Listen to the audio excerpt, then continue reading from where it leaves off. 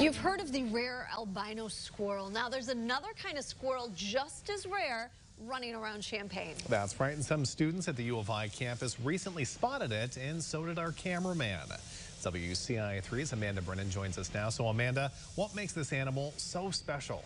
Sure, so meet the piebald squirrel. It's a completely healthy animal. It just has some extra white patches on its fur. You can see him crawling around here. Now, I talked to a wildlife expert this afternoon, and he says they're not very common. He says on U of I's campus, there are two types of squirrels, the gray squirrel and the fox squirrel. One is a bit larger than the other. They have different colored stomachs, but the piebalding pattern on this one is caused by a genetic mutation.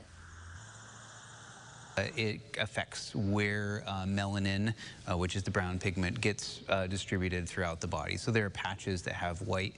And so the offspring of this squirrel could have the same genetics as well. And because of that, he says campus may see more of them around in the future, even though it's a rare mutation.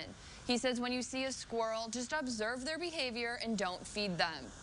He says there are other mammals with fur like this. He's also seen it in deer and horses. As to why they're in Illinois, he says it's because of a previous mutation. Mac? All right, Amanda, thanks so much. Amazing that we sent a guy to find the squirrel. He found it. Yeah, it's great. Go, Travis.